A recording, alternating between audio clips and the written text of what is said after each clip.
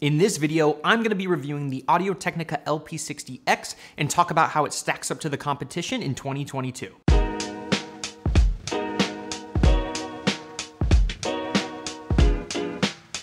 So if you've clicked on this video, you're probably in the market for a starter turntable, and this one keeps popping up. And I'm here to tell you there is a good reason for that. What makes this turntable so good is the overall value, the fully automatic nature, and the built-in preamp, which eliminates the need for additional audio equipment.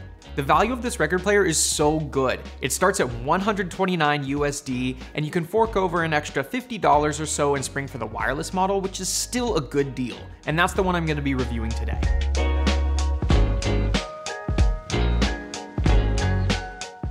Now, at its most basic level, this is a solidly built, great sounding record player that should last you a very long time. However, I'm personally not a fan of the design. It's got a retro look in mind and contains round edges, round buttons, and in my opinion, it just looks boxy overall. Another thing that bugs me about the design is the logo overload. They put the logo on the slip mat, on the front, and even on the cartridge itself, just in case you didn't know what turntable you bought. I find it distracting personally, but I kind of have a little bit more minimalistic taste. I much prefer the sleeker look of one of its main competitors, the Sony PSLX310 BT. I think I got that name right. That said, your mileage may vary, and this could be exactly what you're looking for. Where I do prefer this turntable in the design realm is in its dust cover and tone arm. The tone arm is a solid metal and feels strong and weighty, and the dust cover is clear so you can see the record spin.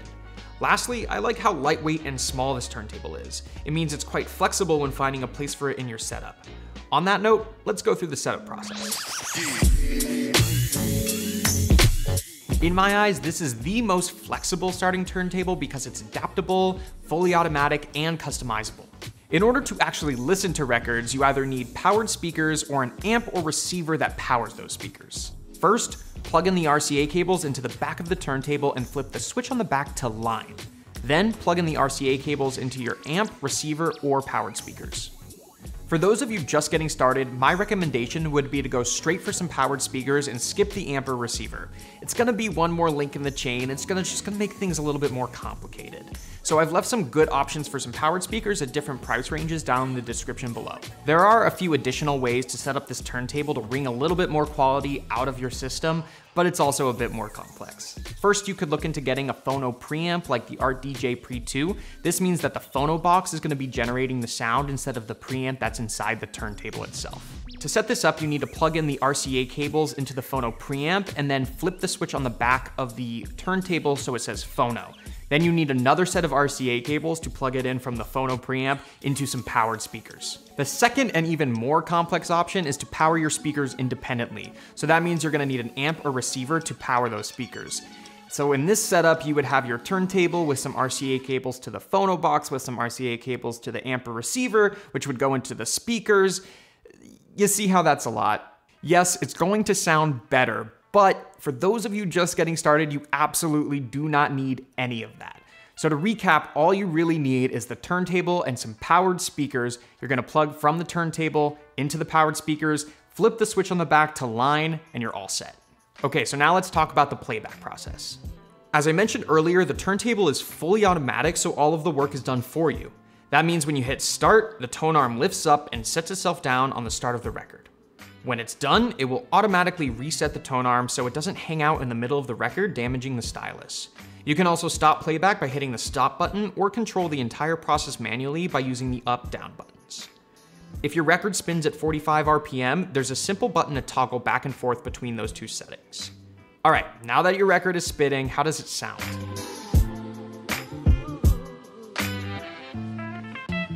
Honestly, there's not much to say here in the sound quality department. It's great. It's gonna sound crisper, cleaner, and more full than a digital file, in my opinion. Additionally, this turntable is gonna sound light years better than those suitcase style record players you see at Urban Outfitters that are in like the $100 or less range.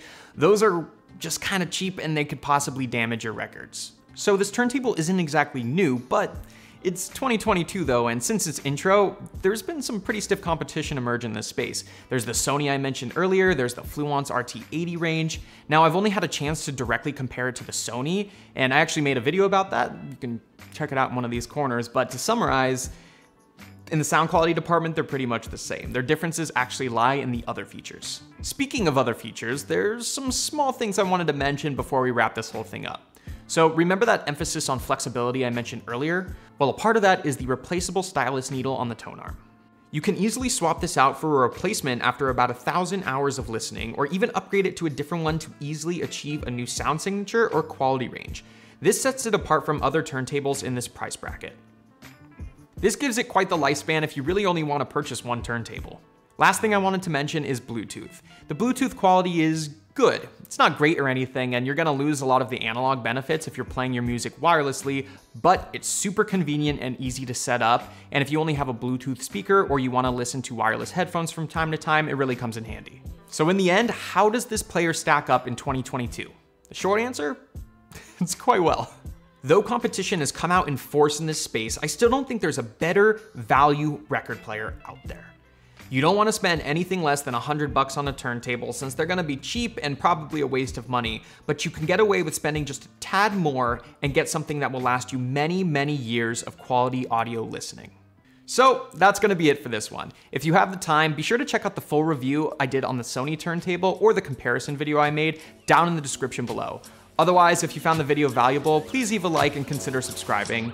Thank you so much for watching.